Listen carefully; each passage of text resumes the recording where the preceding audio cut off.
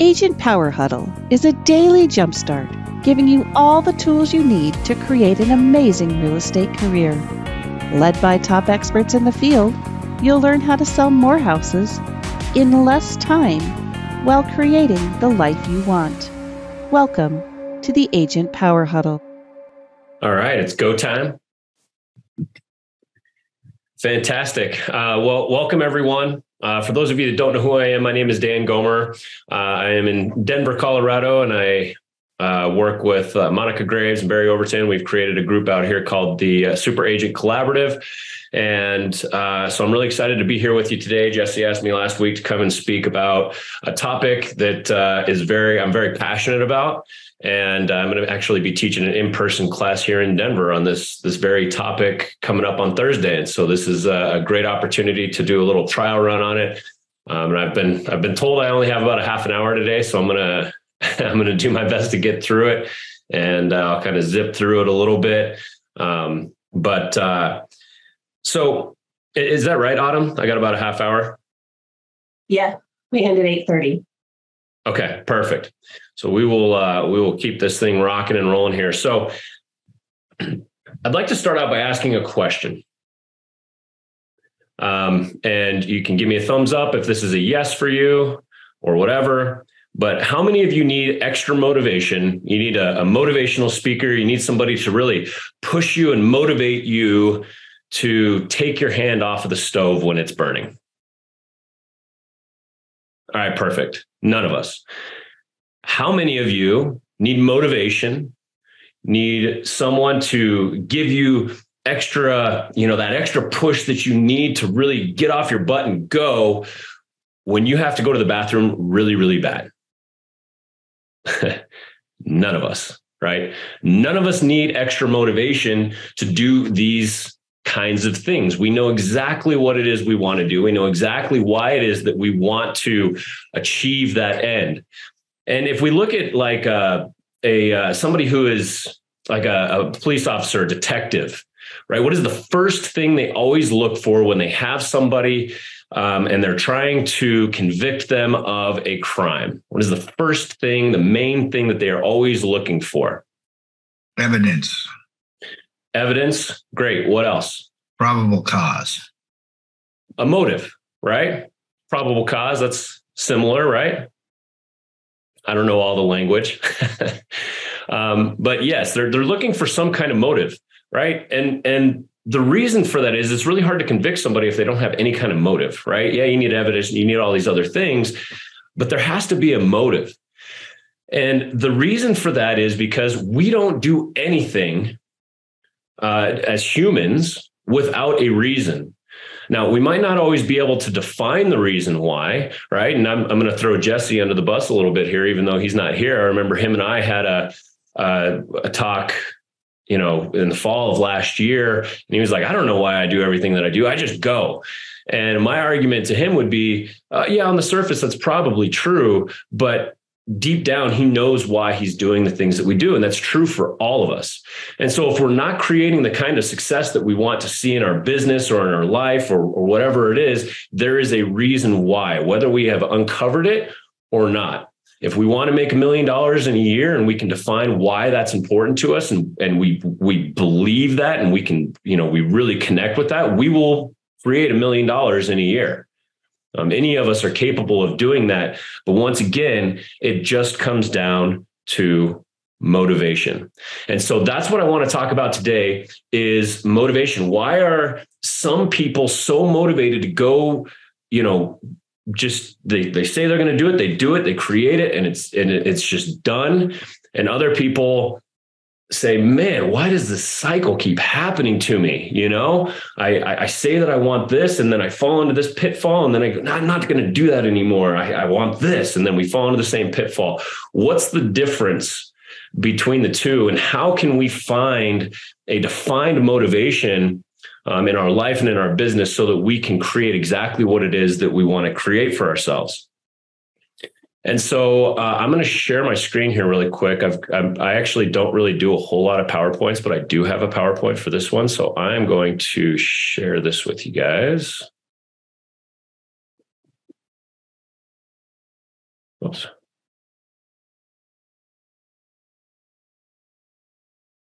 So as I said, we're part of the Super Agent Collaborative here in Denver. So when we're young, or not even when we're young, but it kind of starts when we're young. When we're young, we have this like core set of values that we have, right? And, we still hold these values. There's certain things that if somebody offends our core values, like we are offended. I can't believe somebody would do that, right? So there are these pieces within us that represent like the core of who we are. Additionally, there's also these core desires, right? There's these things that we really want to achieve. So we say, I want to make $1 million. We say, I want this kind of relationship. We have all of these goals that we set for ourselves. And ultimately, the purpose of those goals is to fulfill a deeper desire, a core desire, right? So those are kind of like topical agents to, give us the satisfaction of the desire that we actually want in our life. And so at our deepest core, we have these desires. Now, eventually, what happens is we have these desires and life happens to us, right? We meet people, we talk to people, we have experiences, things happen to us, and we start to form beliefs about the world. Now, in a perfect world, what would happen is our beliefs would be perfectly aligned with our core values and our core desires. And so, I want to be a good person or whatever it is. I want to be happy. And our beliefs are like, I can be happy. I should be happy. I will be happy. So our beliefs align with our desires and our core values. And of course, our belief systems, they influence the way we think. So if I believe that I should be happy, if I believe that I am happy, then I'm going to think happy thoughts. Makes sense, right? Our thoughts then influence the way that we feel. So if we're constantly telling ourselves, man, I believe that I should be happy, I am happy, so we're thinking that we are happy, then we're going to feel happy or joyful or whatever it is. So our thoughts influence the way that we feel. Then, of course, our feelings influence the way that we want. So we're all in real estate here. People buy houses not because they think the house is great. They walk into it and they go, this just feels right. It feels like it's time to move. It feels like our house is too small, right? People make decisions based on the way they feel. Our emotions drive our actions. And so the way we feel influences what we want. So if we feel happy, if we feel joyful, then we want more things that are going to keep us in that state of being. And then, of course, what we want, like I already said, drives our actions. So our actions, are then going to create more of this sense of joy or whatever it is that we want. And then, of course, our actions give us our results. Now, in a perfect world, our results are perfectly aligned with what we truly value, with what we truly want. And when that happens, it's really easy to find motivation. If I really want to feel a certain way or be a certain way or whatever it is, and I'm getting that kind of a result, then it's easy to continue on that hamster wheel. Like, yeah, let's go get more of this. Yeah, this is fantastic. And so at that point, it's really easy to find the motivation that we need to continue moving forward. Now, so we look like that. On the flip side, what happens to a lot of us is we have these core values and desires, and this really happens to all of us at some point, right? We still have these core values and desires, these things that we want, but life happens to us and we begin to form these beliefs that are not really aligned with that. And we start to think, well, maybe I need more money. Maybe that's what'll make me happy. Or, maybe I just don't deserve to have that much money, or maybe I'm not worthy, or maybe I'm not able to do what it is that I say, right? So we start to run these beliefs. Can anybody relate to that, right? These belief systems that don't necessarily align with what we really want, right? And then, of course, those beliefs, once again, influence the way that we think. But now our thoughts start running away with themselves, and we start having all these thoughts that are non-productive, that are getting us further away from what we truly want. But we start running these cyclical thought patterns in our mind, which eventually leads to feelings that, once again, are less aligned with what we truly want. We start to feel overwhelmed. We start to feel pressure. We start to wonder, what the heck am I doing? Why isn't this working? And we start to have those feelings that drive our desires. So then we start to cover up what we really want with These are those topical desires that I was talking about, right? So now I'm saying, okay, well, maybe what I want is a bigger house. Maybe what I want is a promotion. Maybe what I want is a better relationship. Maybe what I want is, and we start covering up what we truly want down at the core with what I call topical desires that are out of alignment from what we truly value. Now, there's aspects of those topical desires that align with this, but generally speaking, at this point, we're starting to create desires that we're hoping are going to create some kind of experience for us. And then, of course, that's going to drive our actions. And then once again, our actions drive our results. Now, in this scenario, we're getting results that maybe they're good results. In 2020, I had my best year ever. I crushed it. I had met this goal that I thought I would never be able to achieve. I did not think I was worthy of it. I did not think I was capable of it. And yet I was able to create this result for myself. However, at the same time, I was absolutely miserable. All I did was work. I was in my office all the time. I wasn't spending time with my kids. I was grumpy. You know, my family was taking care of me, right? Like, oh, poor dad, he's stressed. Screw that. I don't want to live that life, right? So the results that I was getting were completely out of alignment from what I truly wanted, even though they were good results. And when we get into this kind of state, it's really easy to lose motivation.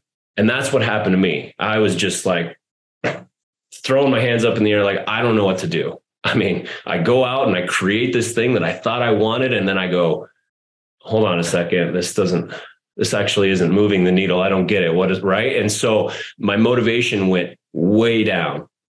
And so a big part of motivation is creating alignment. We want to align our core desires, our core values with the results that we're getting, because when we're in that state of being, we are naturally motivated to go get more of it. Okay, so fantastic. This is great. How then? How do we find that alignment? Well, the way I look at it is the first thing that we have to do is we have to identify what our core values are, what our core desires are. What do we really, really want? And this takes a lot of time. This takes a lot of introspection. And it's a simple process, but it's not an easy process. And so before I go into this next piece here, I just want to throw this out there that are any of you lone wolves? Like you can do it all yourself, or you try to do it all yourself, right? Real estate agents, it's like it's an epidemic, I'll say, because listen, we're supposed to be social media experts. We're supposed to be salespeople. We're supposed to be contract experts. We're supposed to be, on and on and on and on and on. I'll just do it all myself, right? So it's really easy to fall into that trap in our line of work. With stuff like this, you can do it on your own. You can go through this process that I'm talking about here on your own, but I would highly, highly, highly find someone to go through this process with you, whether it's a coach, a mentor, a significant other, a friend, somebody when you go through this process, because what they're going to do is they're going to hopefully, if they're, really interested in your growth, they're going to poke holes in it and be like, well, what about this? And what about that? Right. And they're going to kind of push you a little bit. And so it's really important as you go through this process to have help. We do not have to do this on our own. I have a coach, right? We should all have somebody who's pushing us through this kind of stuff and helping us clarify it. So, and Autumn, is there a way for me to send out documents, like a PDF of documents? Yeah, just email it to me and we'll have it attached to the notes and everything. Okay, cool. So I'll send you guys something that takes this screen right here and kind of breaks it down into more of like a worksheet format. But if the objective is to discover what you truly value, what you really want, then these are the 8 categories that I look at as being, whoops, how do I go back? There we go. that we need to look at, right? So in this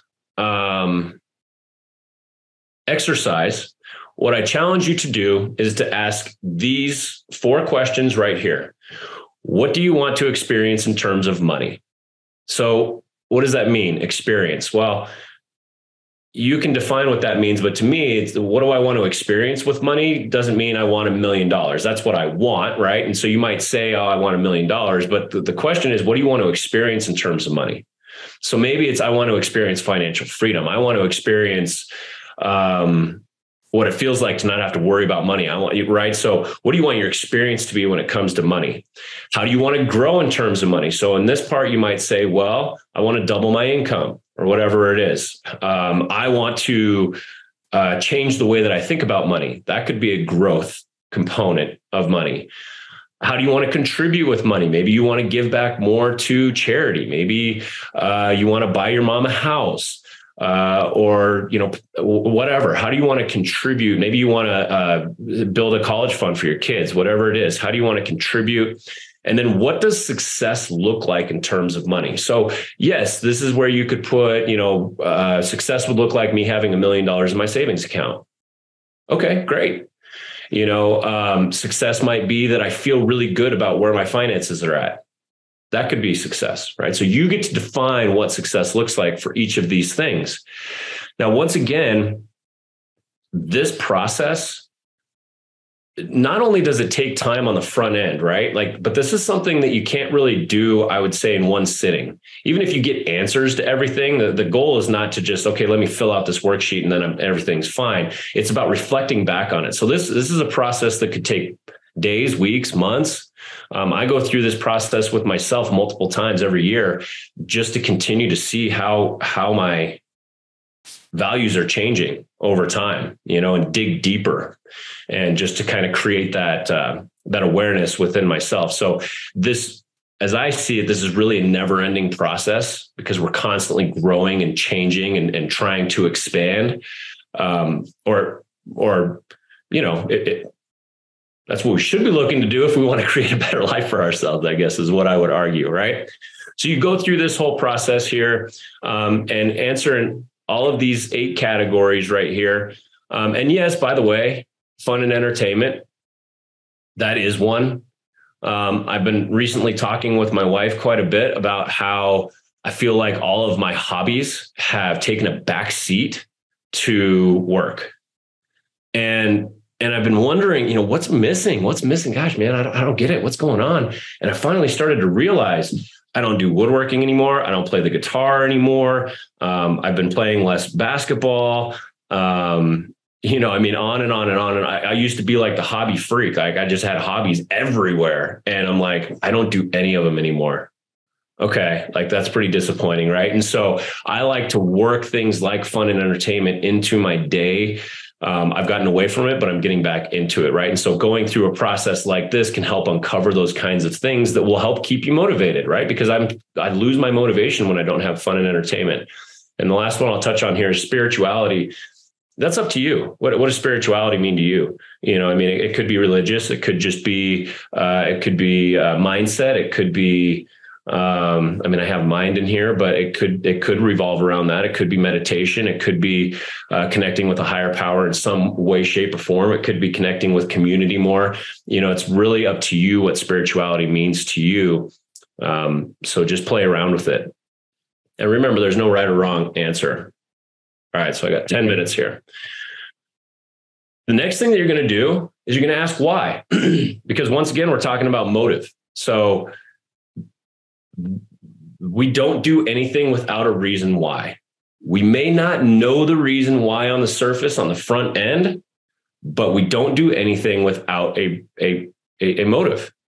And so it's great to understand, what are the things that we want, but now we need to understand why are those important. And what happens here is if we go through a process, which I call going down the why hole, we start to uncover similarities. So if I start going with money and I pick, okay, what do I want to experience with money?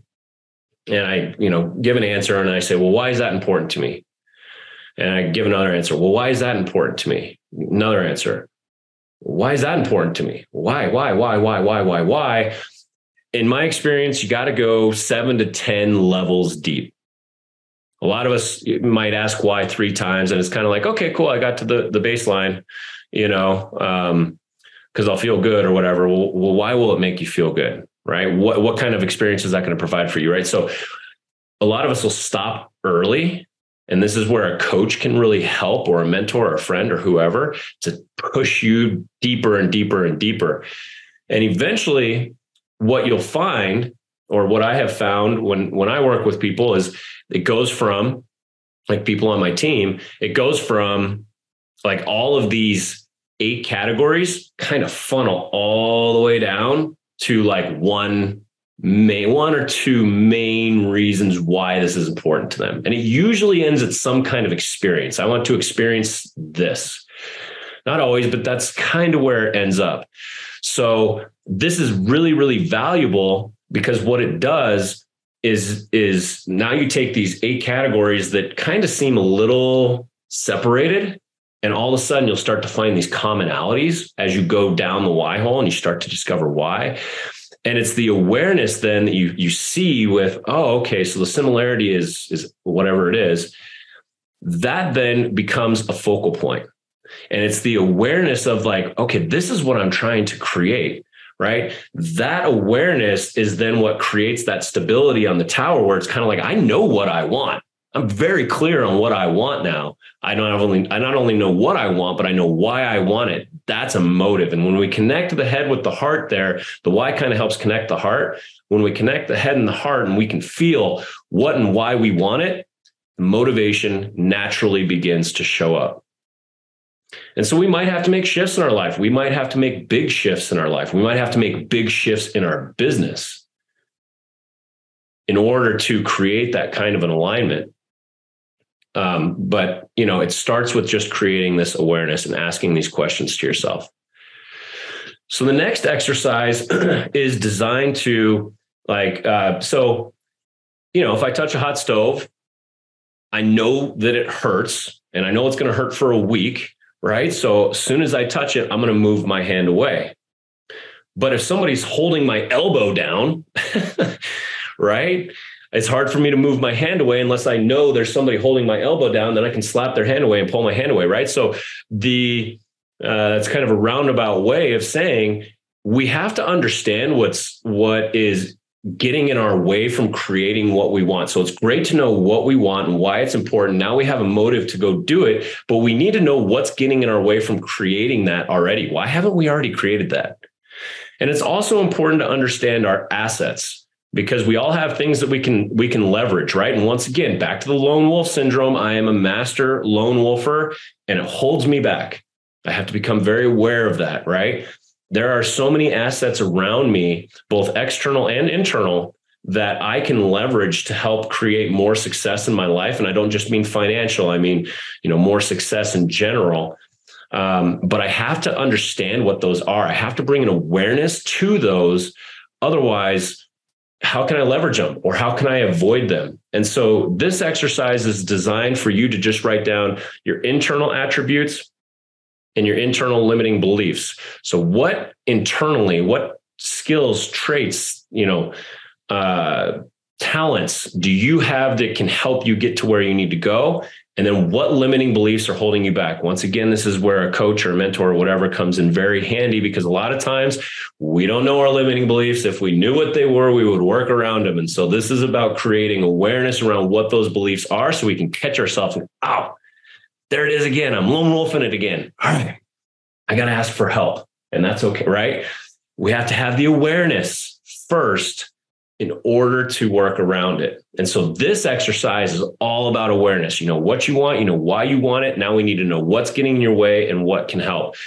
The external assets, and by the way, the internal attributes, this is where so many people get hung up, right? Humility, over humility, forget about it. Get rid of that crap, right? Pump yourself up. Get real. Understand what makes you special, right? Lean into that. And then you've got external assets. So it could be maybe money in savings or, people or whatever. And then external obstacles, some things you can control and some things you can't. So it's important to kind of distinguish between the two. So I'd love to dive into that more, but I only got a couple minutes here. So I'm going to keep going. The last step is, this is the Nike symbol. What's Nike's slogan? Just do it. Just do it. Let's do it. Just do it. Just do it. You know what you want. You know why you want it. You know what's in your way. You know what assets you have. You just have to take action. And of course, this is easier said than done, right?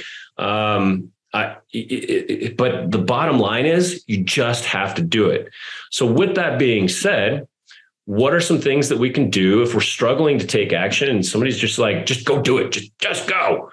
And we're still struggling a little bit. First of all, you can always go back to the first two things that we were just looking at, because if you can find that alignment, you'll have much more success in just doing it. But here's some other ideas. Ask yourself, what's the worst that could happen? I know what I need to do. I know what I want to do, and I'm still struggling to take action. What's the worst that could happen? It's probably, like, if you get real about it, it's probably not that bad. It's probably something you can weather. So who cares? Right? Start small. So you don't have to eat the elephant at once. Take a little tiny bite. Make one phone call, and then 2, and then 3, and then 4. And the next thing you know, you got 40. Right? Have faith that it's going to work out. It will all be okay. I promise you, everybody on this call is a very resourceful human being. You've made it this far. You will be okay, right? We have the ability to navigate challenging circumstances. Even if the worst happens, just have faith that it will work out okay in the end. And lastly, get help. Don't lone wolf it. Have somebody around who can help push you through the hurdles and the obstacles. Here's some other ideas to help motivate yourself. Become a leader. I'm actually a former science teacher. I taught middle school, 8th grade science for 7 years, and I hated chemistry. I was terrible at it in high school and college. I took as little as I possibly could, and then I had to teach it. And I'm like, oh, this is actually kind of fun. I get what an ionic bond is. Oh, that's cool. Right? So becoming a leader, putting yourself in a position where you need to motivate other people or help other people, push other people, you begin to learn about yourself. And, oh, well, I'm telling other people to do this, but I'm not doing it. Maybe I should do it, right? And so becoming a leader can help. Reward yourself. There's lots of different ways that you can reward yourself. Once again, I'll have a worksheet that kind of breaks these out a little bit more. Learn new skills and advance your career. That's a really good way to just kind of keep yourself motivated. Like I got into divorce real estate for a couple of years. It was fascinating, very tough, very difficult. But man, just the advancing those skills was fantastic. Once again, recognition and accolades. I'm just going to hit on this one real quick. If you're anything like me, you guys are really good at sweeping your accomplishments under the rug. Yeah, that was great. Okay, high five. Let's go. And on to the next thing. And we completely forget to celebrate. Right? And I've got story after story after story of this, but I have learned that celebrating our accomplishments is so important. Recognize yourself. Give yourself accolades. That's great if your team gives you accolades and that kind of stuff. That's great. But what really matters is, are you celebrating yourself and the hard work that you put in? You don't have to go buy a new car to celebrate. It can just be a conscious recognition of, like, I did that. I'm making progress. Good for me. Right? So really important to do that. Take some time for yourself with the personal satisfaction and fulfillment. Join a team. This last one, I could teach a whole class just on this. If anybody follows Joe Dispenza, this is a kind of a takeaway from him. Remember your future. Instead of remembering your past, like when we act in a way that is in alignment with the way things have always been, we get the same results we've always gotten. But when we look forward and we visualize who we want to be and what that's going to feel like, and we make connections about our future and we remember our future and where we're going, and we make decisions based on that, it drives us forward into a better life for ourselves. And so hopefully that makes sense. I know that's a very quick rundown of it, but if you guys are not following Joe Dispenza, I would highly recommend it. He's got a lot of great work in this field. So with that, I will stop sharing. And do we have time for questions, Autumn? Sure. You said you're teaching this class this week? I am, yeah. I'll be teaching it at Chicago Title on Madison Street at 2:00 on Thursday. I can drop a Eventbrite link in here if that's helpful. Yeah. Cool.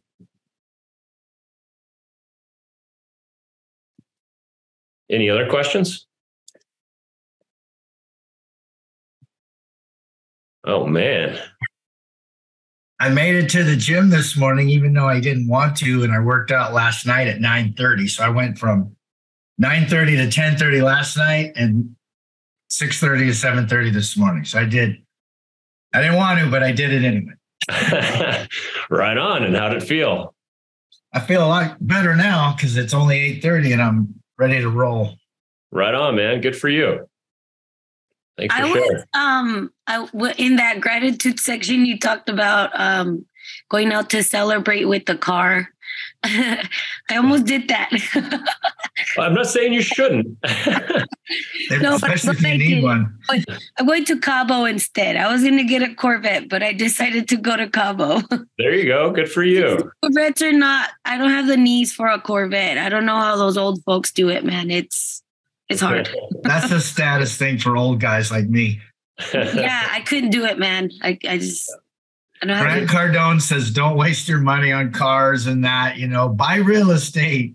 That's your next move. Buy real estate. Yep. You're right. So you don't have to work. Then you can buy the car. Yep.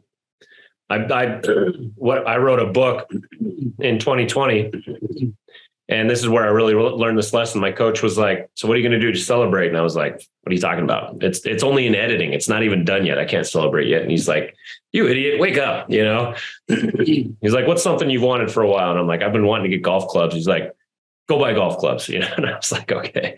So I got new clubs and now I'm beating all my friends. No. Oh, wow. I wish. Investment. Yeah.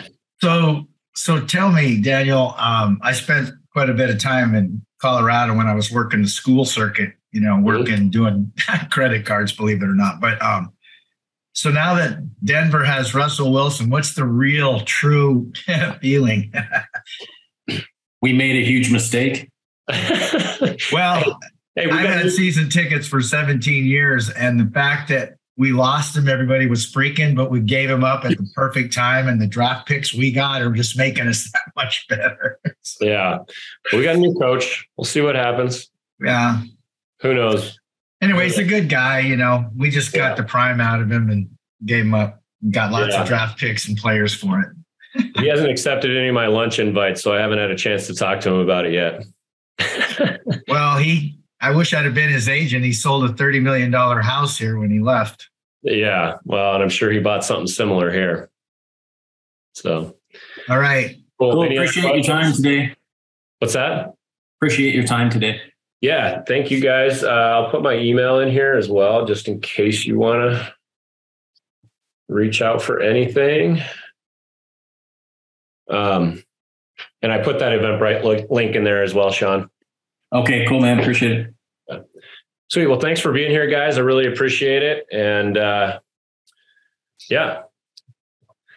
And a little shout out to G. She's fairly new. I've been with her broker for about 8 years, but she's already sponsored 4 or 5 people and closed a couple deals. So she's the funny one of the group, I guess. I don't know. Right on. Congratulations. She's always out there going. They needed a joker in the team. That's me. Well, hey, it seems to be you working. took over my role, which is just fine. I know. Sorry, you were graduated, but hey, was making money while we were joking, so that's good, right? I know. All right. Have a good day, you guys. All right. See you guys. If you'd like more information or to get connected to the Agent Power Huddle, join our free Facebook group. This call was designed for the agents in our EXP organization, but open to any agent from any brokerage. If you're a guest and you're interested in learning more about EXP or our specific resources within the Agent Collective, reach out to the person who invited you to this call to get more info. Produced by the Agent Collective Media Network.